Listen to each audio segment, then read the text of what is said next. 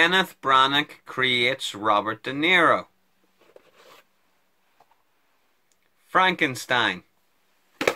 When Aidan Quinn decides to go sailing to the North Pole, they end up getting stuck in the ice, where they find Kenneth Branagh. Listen to me.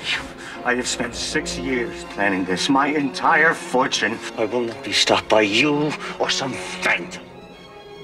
Do you share my madness? No, not madness. Who proceeds to tell them his life story, where he vows on his family graves to cheat death. You should never have died. No one need ever die. I will stop this. I will stop this. I promise. Which John Cleese warns him is a bad idea, only to end up being murdered.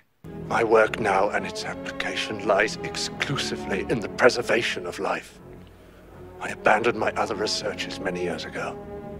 Why? Because they resulted in abomination. By someone else whose body is harvested to create new life, which causes him to ignore his own life. All these letters, you read them to us yourself every week. I wrote them. I wrote the letters. He hasn't written to me in months. Elizabeth.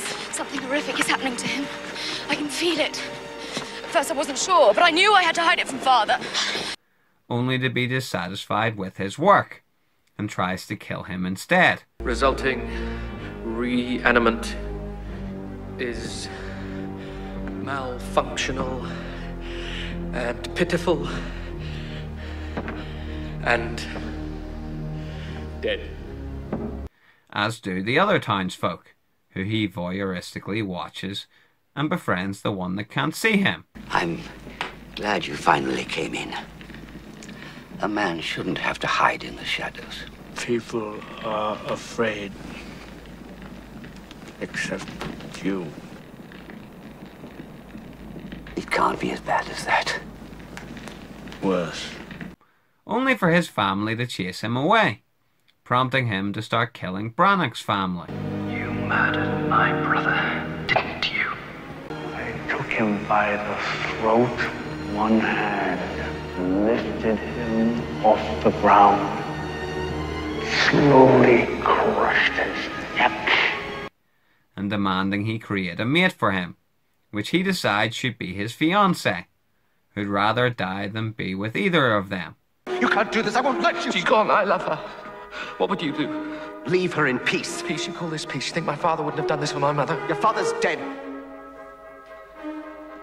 Then there's nothing left to lose. Nothing but your soul. Worth watching for cast. You probably know, tomorrow, my dear son, Victor, leaves me to pursue what I'm sure will be an illustrious career in a profession that I myself am not altogether unassociated with. Don't take it too hard. It's just that Kremp doesn't approve of public humiliation. I am not mad! My dear fellow, of course you're not.